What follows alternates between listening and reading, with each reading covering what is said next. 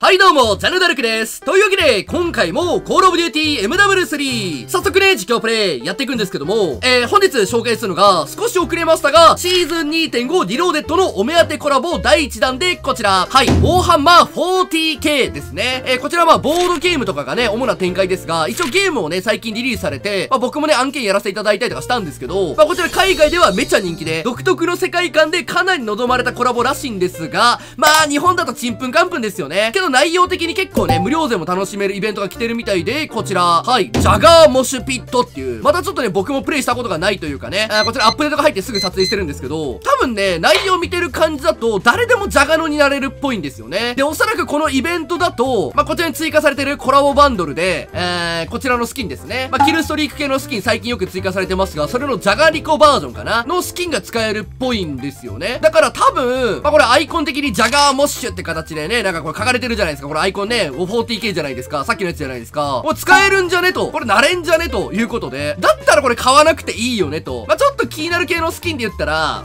これですね。チェーンソーがついてて、最近追加された剣があるんですけど、それのチェーンソーバージョンでめっちゃ違く着れるんですよね。これちょっと個人的に欲しいかなっていう点と、あと縦のスキンですね。MW2019 結構縦のスキンありましたが、最近あんまなかったんですよ。追加なかったんですよ。ただちょっと久々にこちら追加ということで、ほら、ガラスの部分色変わってるから、多分 FPS 視点もね、何かしら視覚変化あると思うんですよ。だからそこら辺ちょっと気になるなーってことで、欲しいところではありますが、いや無料でさ、このスキン使えるんだったら、ね、別によくねということで、これがちょっと使えなかったらストアでね、なんか結構高くて、これ 3000CP らしいんですよ。一応前回修正された、炎上して修正されたやつ除けばね、現状最強の、高額スキンですので、こちら使えなかったら、しぶしぶ買っていこうかなと思います。いや、しぶしぶじゃないな。ちゃんと感謝しながらやっていこうかなと、買っていこうかなと思いますので、はい、とりあえずこちら、ジャガーモッシュどんなものか見ていきましょう。これからも、こんな形のね、CallofDutyの最新情報とかね、動画上げていこうかなと思いますので、もしよろしければ、通知が届くようにチャンネル登録、高評価よろしくお願いします。では、参りましょう。さあ、では早速こちら、ディオのキルコンファンドをやっていきたいと思います。いや、どんなモードなんやろマジで全然わからへんだけど、それで対ジャガのようにするんであれば何がいいんだろうこれ、装備。悩みどころですよね。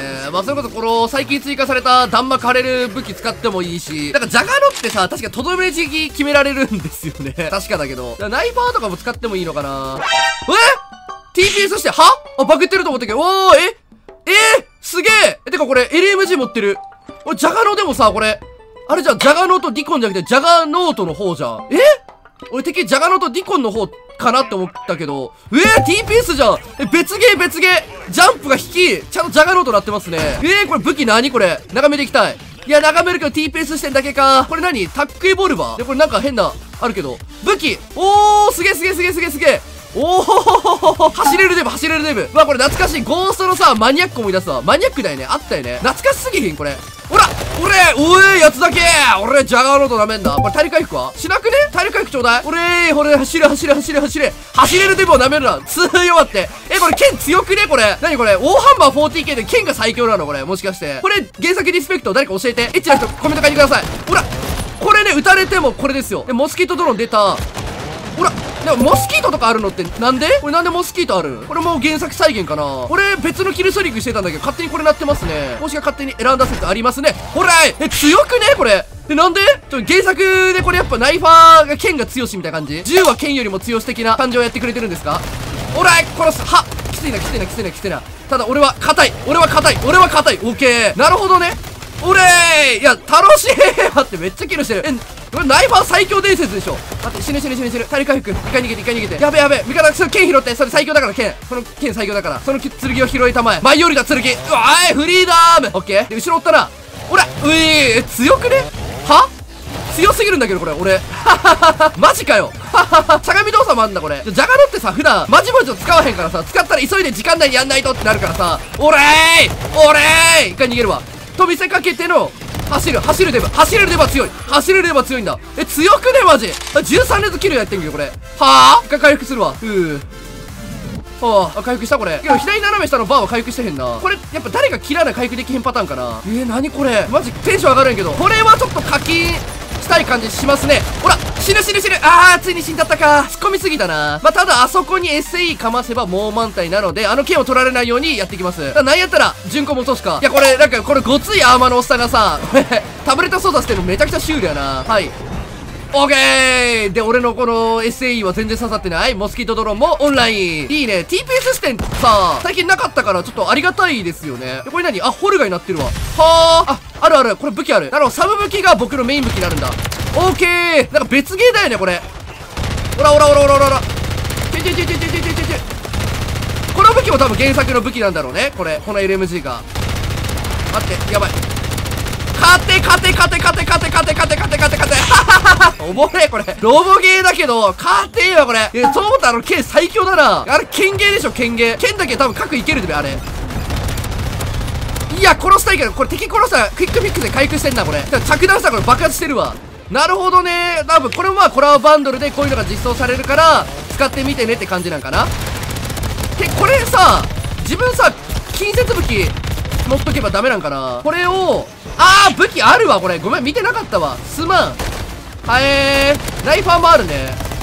ヘイメーカーもあるじゃん。ヘイメーカー使おう。これ多分、ロードアウトの名前とか多分、なんかもう知ってますよね。もう知ってるじゃん。もじってますよね。いやー、まあ多分、単発で面白い企画だと思うんだけど、4ハンマー 40K 好きな人からしたらたまらへんちゃうの？これちょっとヘイメーカー使うか。ほら。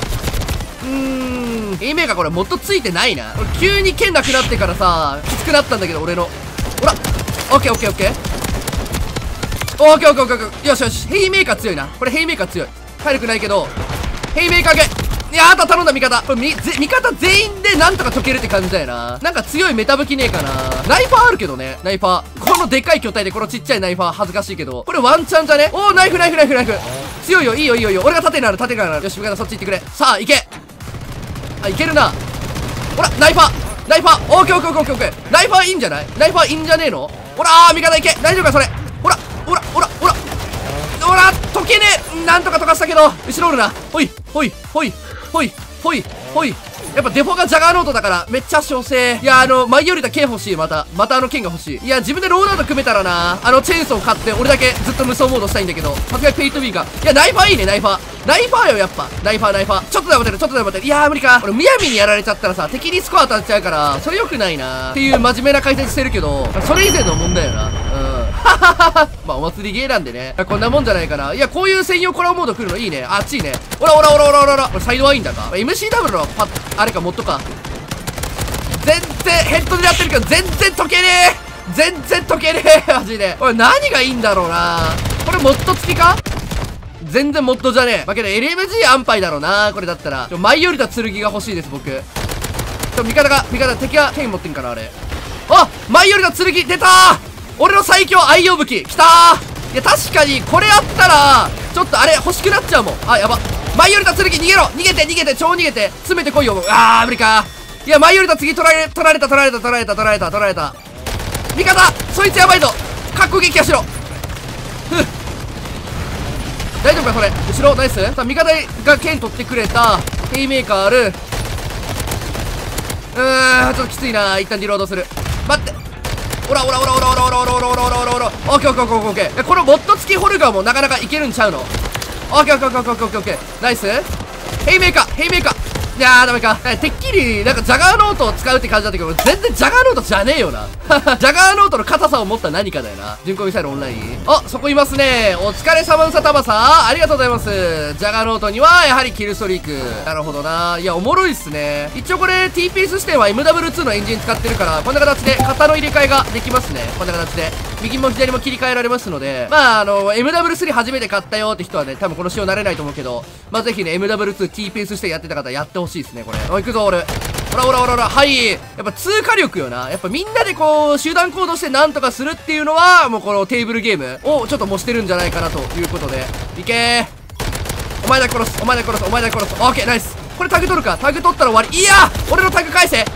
剣を殺す。オッケー。最後剣に勝つの気持ちいい。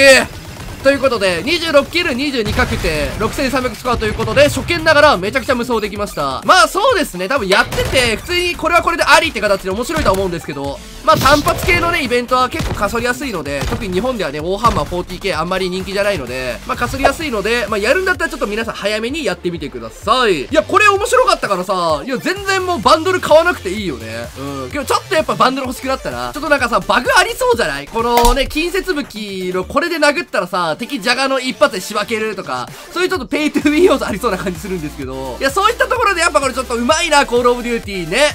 あのモードやらせてからさ、このバンドル見たら、うわ、ちょっと欲しくなるかもっていう、プライベートでこれ使いたいってなるもんね。ただこれが期間限定だったらね、うわ、今しか買うしかないかってなるけど、多分これ期間限定じゃないかな。どうなんだろう。期間限定って書いてないもんね。いや、期間限定だったらね、ウォーゾーモバイルでも多分使えるだろうから、今のうち買っておきたい感あるけど、うわ、悩むこれ 3000CP 悩みません皆さんこれ。めっちゃ悩むんだけど、ちょっとこれ欲しいけど、っていう感じで、すごい商売上手な形のね、まあ、モードとバンドルが来てますので、ウォーハンマー 40K 以外でもね、まあ、単純にこういうチェーンソーが好きだとか、こういう世界観のパワーアーマーが好きだって方いたら、ぜひぜひこちらね、購入してみてください。はい、ということで、まあ、これからもですね、コールオブデューティー MW2 だとか、MW3 に関する動画ですね、上げていこうかなと思いますので、もしよろしければ、通知登録にチャンネル登録、高評価よろしくお願いします。それではご視聴ありがとうございました。